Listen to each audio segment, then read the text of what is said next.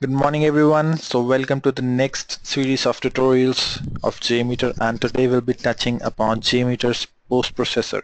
So as the name suggests, post processors are something that gonna work after your request has been executed. You can take it as something like if you want to extract something out of the response of your request, so you can use post processors there.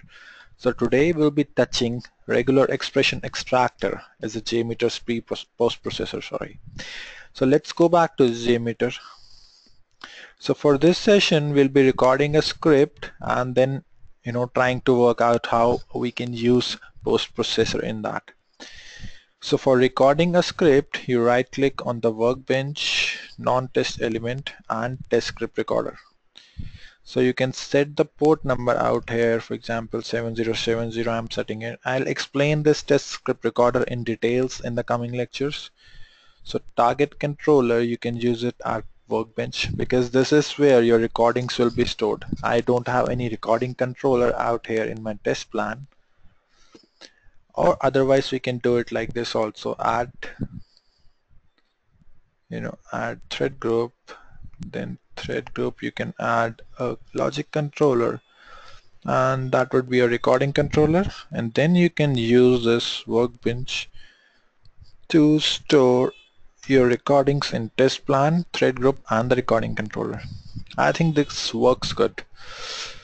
So I am starting my proxy server at 7070 port. So when my browser configured with a manual proxy in the same port will hit any request, it will be captured by JMeter. So let's go to my browser and you can check. I'm using Mozilla in my case, so whatever you are using, Chrome, maybe IE or Safari, so you can check the proxy settings by going to the network settings and see if you have manual proxy or automatic. So I just set it a manual proxy here with a port number of 7070 and localhost is there, so this is perfect. So now I can start recording my script. So for this we are using this website, that is newtours.demo.com. So you can go to the, we'll start from again, let's open Mozilla demo.com. You can configure your credentials here by just signing up as a normal process you do in any other website. So I have already signed up, so I'm using that credentials to log in here. So I have logged in. By the way, you can also see that your recordings must be getting stored in this recording controller. So once I log into this website, so then I can do a sign off here. So now when I'm done with my recording, I can stop the recording controller and see what all requests have been recorded. So this Mercury sign on page, this, and then what is this empty one. So this is the home page. So let's start it from here and remove all the recordings that have been done before it. So this is, I mean, it depends on what scenario you're testing and what requests you need. You can keep those and remove the rest. For example, I don't need this, I don't need this, maybe I need this, yeah, login one. Okay, so images, black, and all the others, maybe I'll keep the sign off, then remove all others. So you can remove by right clicking and remove recording controller. So now if I add a listener out here, so let's see how this requests are getting executed and what response do we get from them. So first this request has been executed, then I'm expecting login to execute. Yes, exactly, then the sign off. So let's see what it does. A request is made. Okay, then for login request you can see login password action demo auth, and this is the request that is gone to the server. Okay, and then is the sign off. So now our scenario is, if you see the response of this request, you see that there is a set cookie ID that you have got from the response. And when you see this request, you see that the same cookie ID has gone with the request, right? So this cookie ID is dynamic. So what we have to do is, I'll just explain you the scenario. So this response, I will say R as a response, say R1. I have to capture the response, capture the OCS ID from this response, and I need to use it in this request along with the other parameters. So this has to come here dynamically because this will change every time when I log in, right? So this is what post processor got to do. We have to use regular expression extractor as our post processor to extract this value, that is CSID, and then put it in this request dynamically so that I can log in, right? So I have to put a post processor out here, so to this request, because I want to fetch the response of this.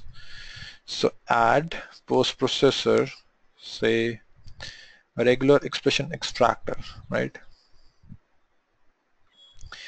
Then how to write the regular expression now? Sampler result, you go.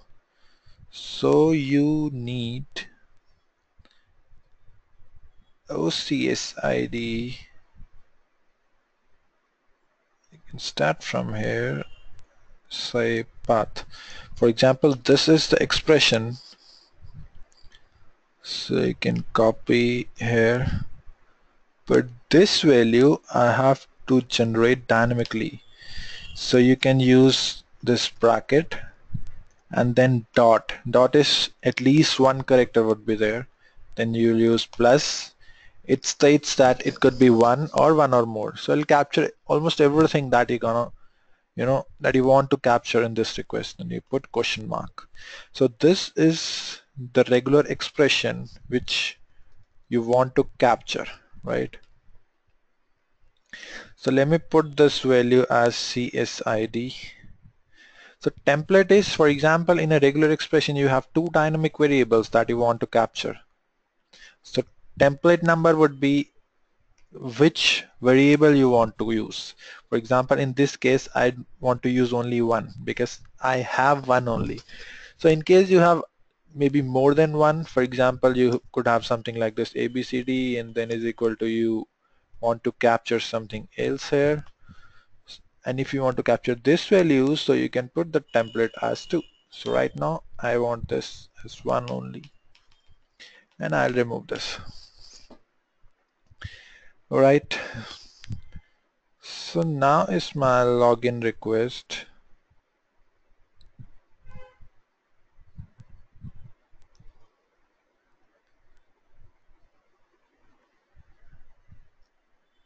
Which I have to parameterize this OCS ID from the value I have captured out there. So I need to pick it up from a variable. So as we have already discussed in the previous chapters, you can define variable as $, start the braces. So the variable name you have put is CSID.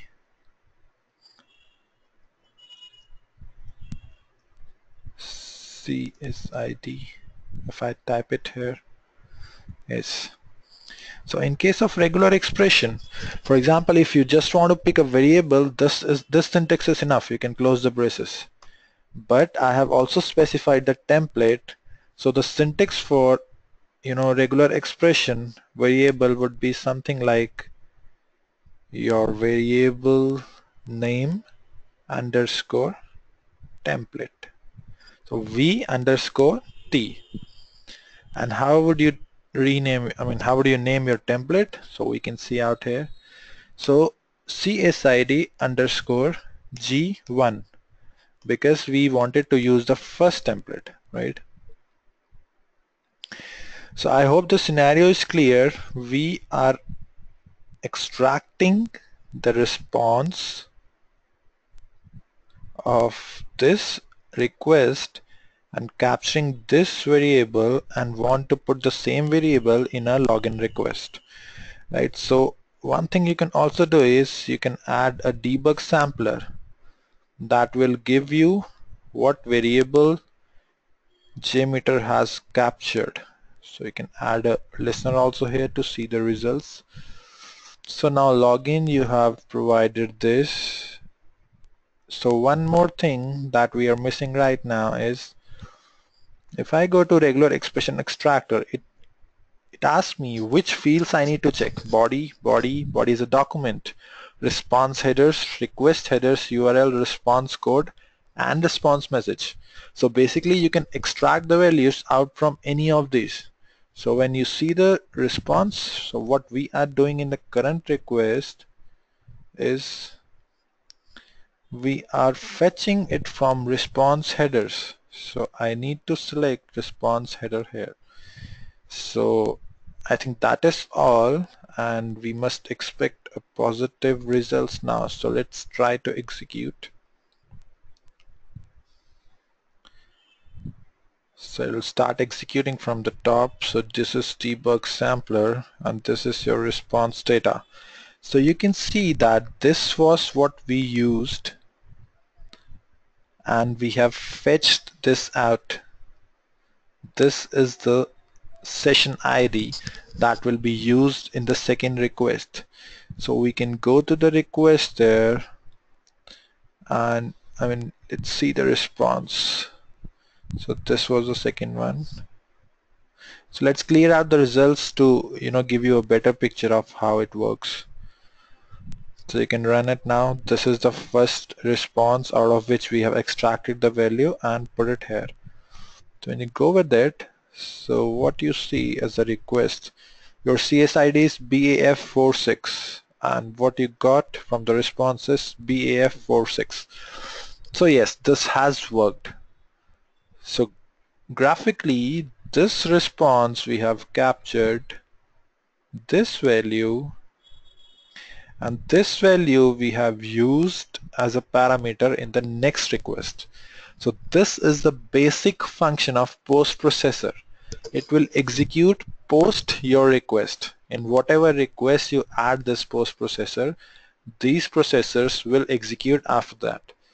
So you have a couple of post processors which you can use depending upon how your response is. Maybe you're getting a JSON response or maybe something else. For example, if I show you,